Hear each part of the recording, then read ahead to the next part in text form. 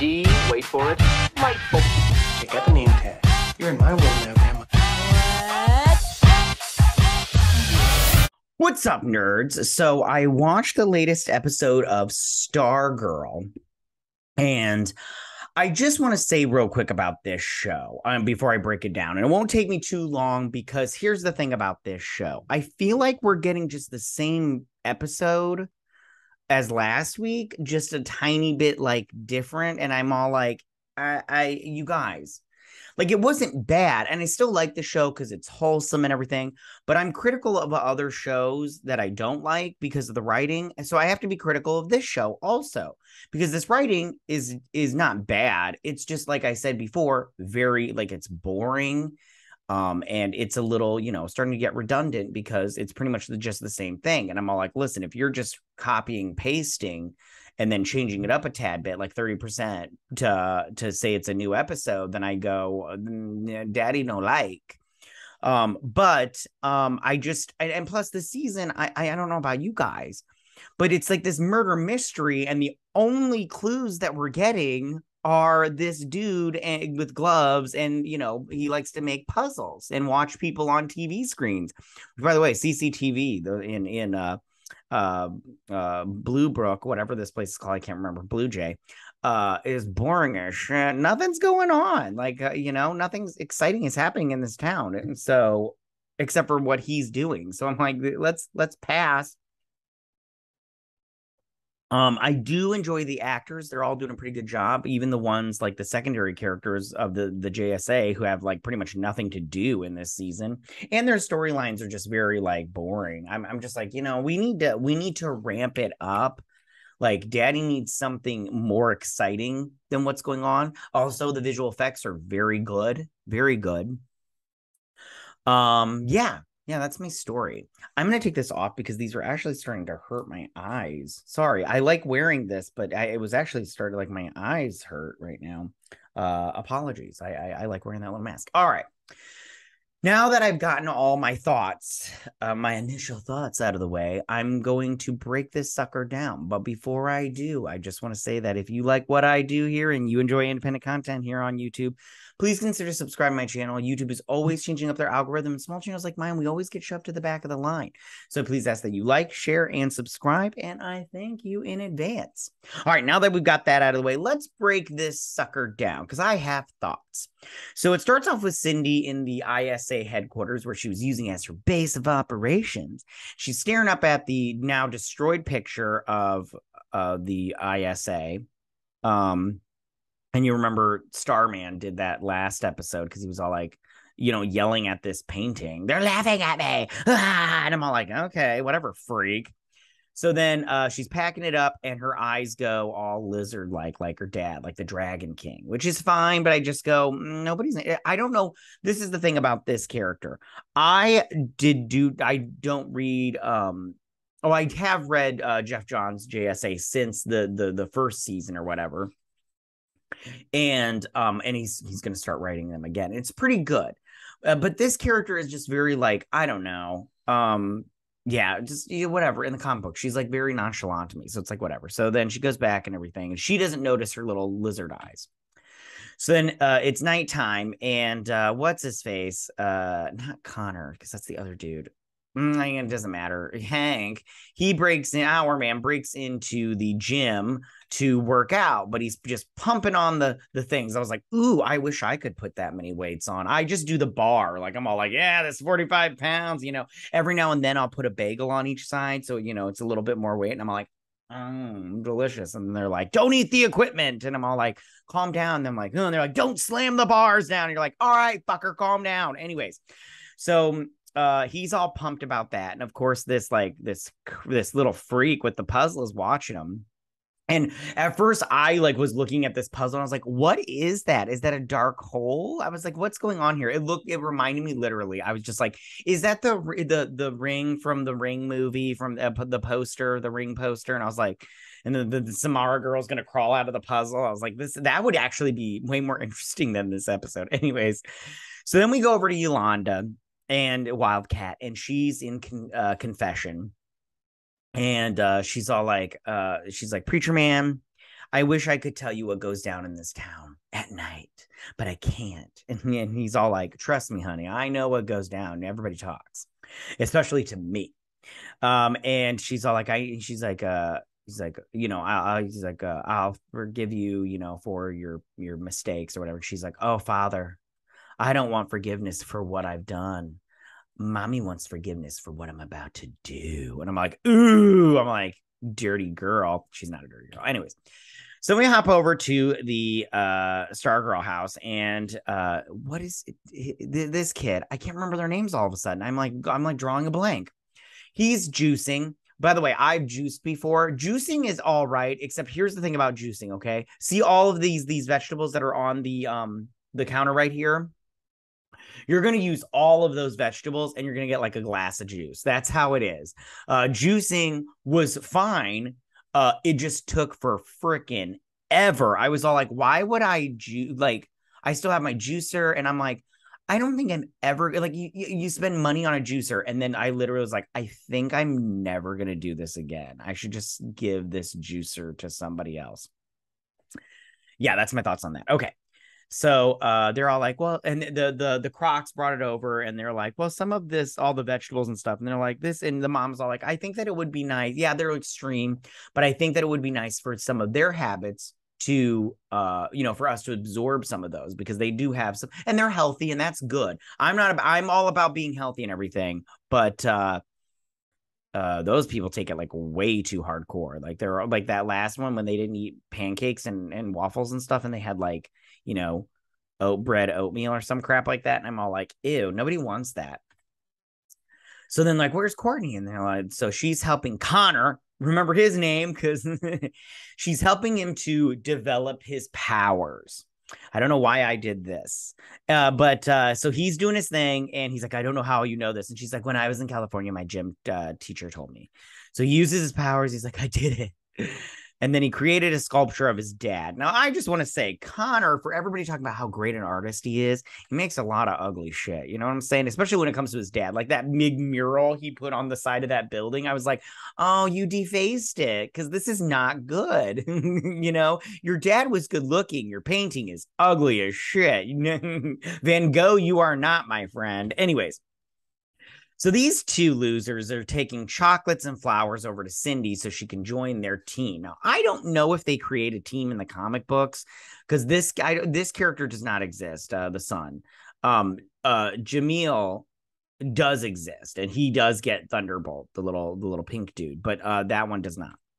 Which, when are we going to see Thunderbolt, by the way? Because I don't remember if we saw him no, we haven't seen him yet. So then they're all like, if chocolates and flowers don't work, then we'll try something else. Give her that hot D. Maybe that'll help. And they're like, we bring gifts. And she's like, no. And she closes the door on them. So then these guys are all talking to Starman, who is now leading the JSA, which we find out later. Not that we didn't know. And they're like, we found the laptop in Cindy's room. And dun, dun, dun. Oh, hold on. And so he's all like, great. He's like, Beth, can you download all of the stuff on here? And then Yolanda, you need to put it back in Cindy's room. And they're like, why? And he's like, because if you don't, she'll know that we're on to her and she might run. Cindy is not the murderer, and we all know that she's not the murderer. But this show is, I feel like they're acting like we're dumb, and we're not. Now, I'm not saying the episode was bad. It was just a little boring, because I was like, okay. So then these two are taking some excess vegetables over to the grandparents of Connor. I don't remember their names. The people with the weird accent, the Polish accent. And they're like, we brought you some vegetables and we came to talk.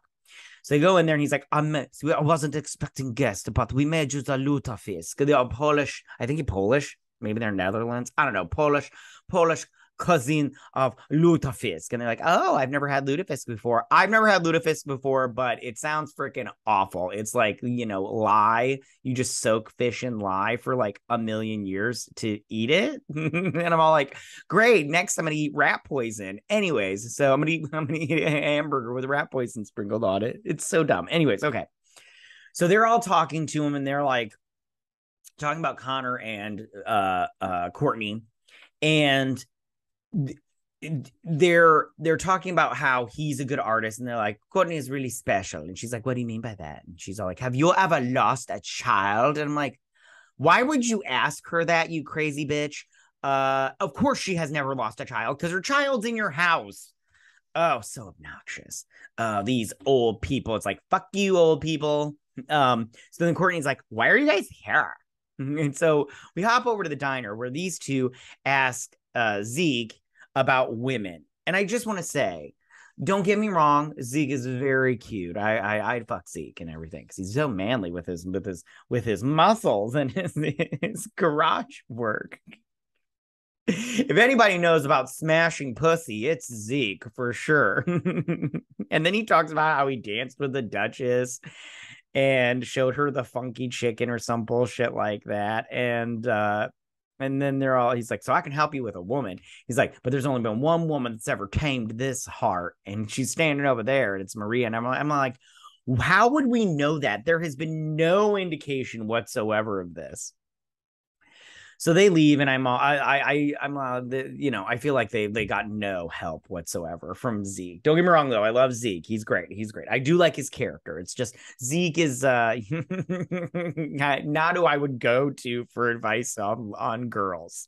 Yeah, okay. So then these two, they're all talking to them. I can't remember what they say here, and it literally doesn't matter because then the dad's all like, "Oh, this lutefisk was so great." It goes up there with all my favorite other fish. Didn't mention salmon, delicious, or like marlin. Marlin's delicious too.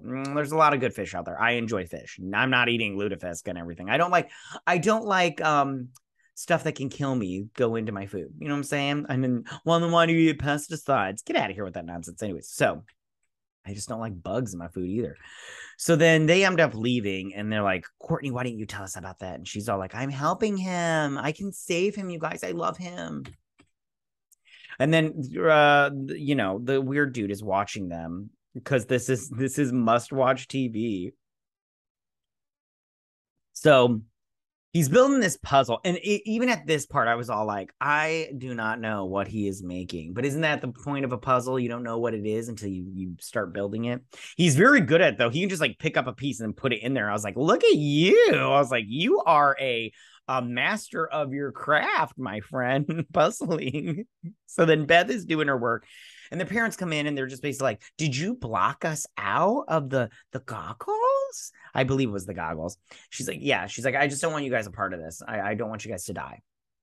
Yolanda comes over. She gets because she copies everything. Beth does. And then Yolanda's taking it back. And then she's like, hey, she's like, is everything okay? And she's like, yeah. And then she's like, hey, if your parents wanted to, would you ever tell your parents or get your parents involved in what you do here? And she's like, no, not a million years or some crap like that. And she's like, but that's because my parents suck. Your parents are awesome.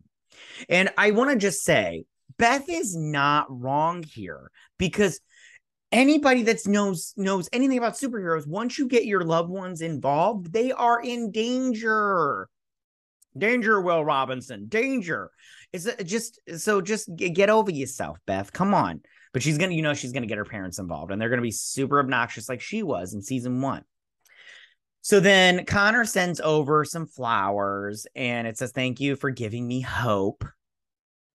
And then she should have just called them up and be like, who the fuck is Hope? Anyways, so that would have been so good.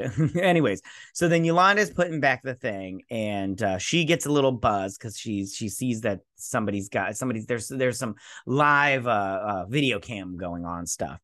And then Cindy's all like, I knew you. It was you. You left a scratch on the window so the last time you came in. And so then she's like, I'm gonna kick your ass. So they start fighting. It was fine. And Cindy gets knocked out of the house, and she sees what's going down on the screen. And they're fighting. Our man throws a van, which I'm like, whose van was that? And so they're fighting. And she's got on her goggles, and Stargirl shows up, and she blasts them all with her little rockety rocks. And she's like, what the hell is going on here, guys? And she's all like, she took the laptop. And then they're all like, at the house, the DNA, it wasn't Dragon King, it was you. It's like, and us as the audience, we're like, you guys, Courtney, JSA, try to keep up here, okay? We're one step ahead of you fuckers. So I shouldn't be swearing. There's no need for that. This is a wholesome show, so we should be wholesome. Anyways. And then she's all like, I can't remember what they say here, but she's like, stop looking at me like I'm a freak and everything. And it's like, it's really hard though, because you've got like scales and like weird eyes. So she leaves. Before that, she tells them that Courtney has been helping Connor develop his powers. And they're like, what? So then back at the thing, they're like, how could you do that and everything? He's a monster. His dad was a monster. His grandparents are probably monsters too. How can you help him out? Or at least not tell us? And she was like, I was going to tell you. And they're like, he's just like his dad. And she's like, he's not. And they're like, he is. And she's like, but he's not. I love him. And they're like, and she's like, listen, maybe it's time for me to step away from the JSA for a little while and have Starman lead. And then the Hour Man's all like, yeah, he has been. And I was like, yeah, because he's a has-been. But anyways, yeah, I don't like that Starman's here, and I don't like that they're sharing the staff, and I don't like that he's leading around a bunch of little kids. Like, what a weirdo. It's like those guys that like hang out with high schoolers because they peaked in high school. Anyways, so she's all hanging out in her room, you know, lamenting about how stuff sucks. And Starman comes in, and I can't remember what he says, but he talks about his sister and how she was in love with Brainwave. And he kept telling her he's no good for you. And he kept thinking like that Brainwave, you know, mind controlled her into loving him. And then they had Henry Jr., Brainwave Jr. 2.0. And she was happy. And then he killed her. And I'm like, oh, great story, bro. So then I can't remember what the advice he gives her, but I guess it was good advice because then Pat's all like, I can't give you any better advice. So she's checking out the stuff, and this where he's like, I can't give you any better advice than Starman just gave you. So then Beth comes over to their house, and she's like, hey guys, I'm gonna make some juice, great, and everything. It's so she can make some noise. And she's like, don't freak out, but I found a surveillance cameras all over the town, and they found one in their kitchen, and they're all looking at it and everything. And I can't remember what he says, but then it goes to this puzzle with the dude watching him, and it's a skull. And it's like, you know, because if you remember from the finale of season 2, in fact the last shot of season 2, we had Mr. Bones. Remember him? I don't know anything about him really, so I can't really comment on him as far as his character goes, but that was the puzzle that he was building. And I was like, oh, okay, that kind of makes sense. And that's where the episode ended. And like I said before, this episode was not bad. I'm not going to say that it was bad, because while watching it, I was like, all right, let's see where it goes from here. But when it ended, I was all like, it didn't really go anywhere meaningful. Like, we are nowhere closer to figuring out who this person is, who the bone guy is, the puzzle builder. And we have we're not even closer to figure out who killed the gambler. Was it this puzzle builder, or was it one of his like henchmen? Which we haven't seen any of those either. It's just a lot of like high school drama, which I get it. That's kind of what it's about and everything. But I was just expecting, I was just expecting the story and the plot to go just a little bit further in terms of figuring out the mystery of who killed the gambler.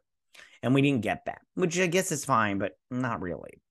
But yeah, those are my thoughts and everything about this episode. Like I said before, it wasn't bad, but it wasn't great.